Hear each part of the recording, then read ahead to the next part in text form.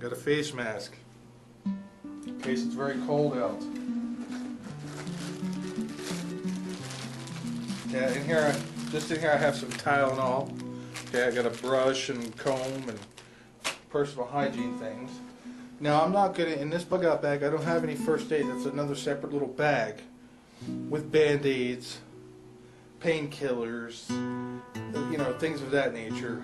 You know, gauze tape, gauze, things like that. It's a whole separate bag that I have. Okay. Deck of playing cards. You may be stranded for long hours in certain places. This will help take your mind off stuff.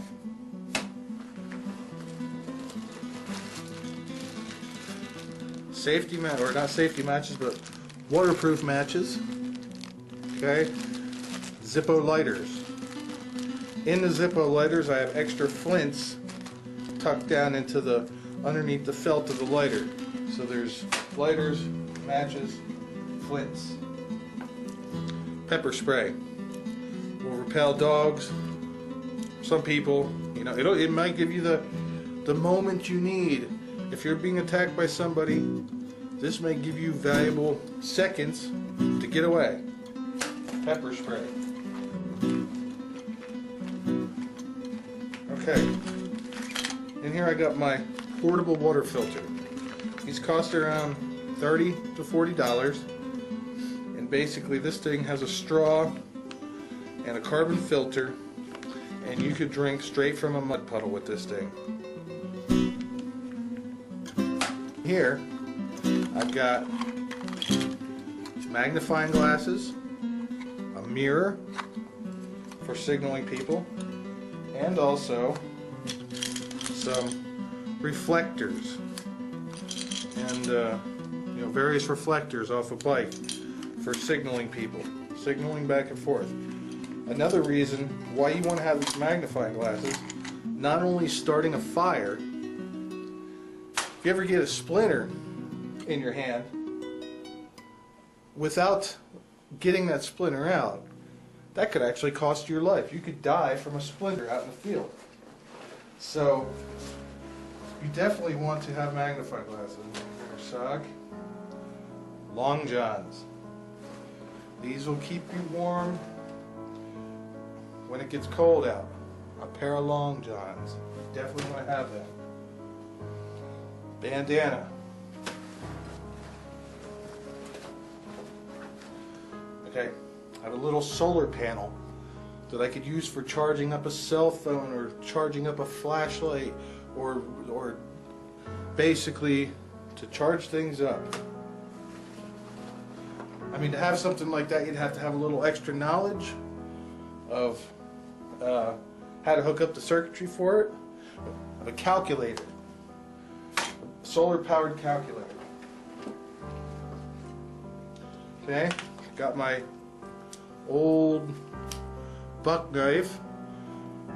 It's about 30 years old.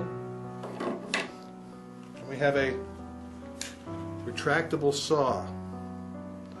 This thing will cut down branches 4 inches thick. I'm sure you can even go further. This could be instrumental in helping you to build a tent, build some sort of den in order to keep yourself dry. Got a clothesline with some clothespins. Basically, this is a little retractable clothesline that you can use to dry your stuff if your clothes get wet. You may not need something like that, but of course a flashlight, LED flashlight.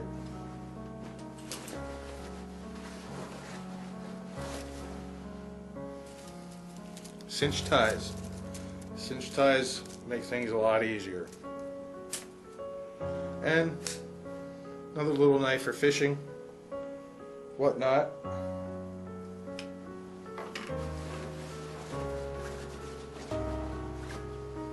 Some twine, or some string, whatever you want to call it. And a little thing of rope. 25 feet of rope. So that's basically what's in there. my little sealed container here.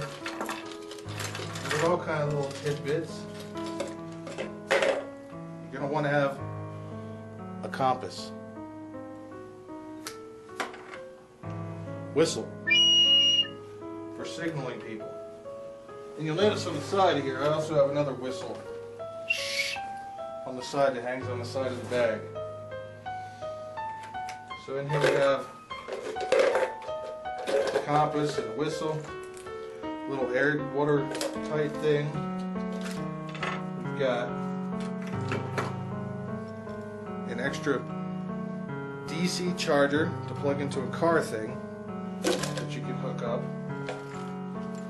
And believe it or not, you can, if your battery is dead in your car, you can hook this up to that solar panel and plug it into the charger, and it will slowly trickle charge your battery, maybe just enough to get it started if it dies. Okay, got a little tiny razor knife. We've got multiple sets of clippers, toenail clippers, fingernail clippers. Some of those I use for fishing, some of those I use for fingernails. Little measuring spoon. And we got a magnesium fire starter here. This will allow you to start a fire in wet, damp conditions. Crazy glue. This is just an old, you can see the sides have fallen off, an old Swiss Army knife that's fairly old. I've got needle and thread for buttons and sewing. I've got this piece of a old clipper, and it's good for cutting stuff. It's a serrated edge. There's a little box cutter. Got some twist ties. Another Zippo lighter, separate from the rest in case one gets lost. Here's a pencil sharpener. More twist ties. I got an extra tape for my voice recorder because I'll be recording stuff during the haul. I've got valves for filling up air things. They could come in handy too. And an extra slingshot band for my wrist rocket. So that's pretty much what I have in my bug out bag. Now you're going to want to custom tailor that to whatever you may want to have in yours. But these are some of the basic essentials.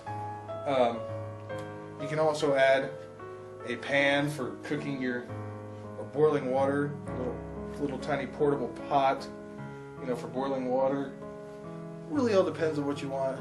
These are some of the basic essentials that I have in mind, and that's pretty much the gist of it.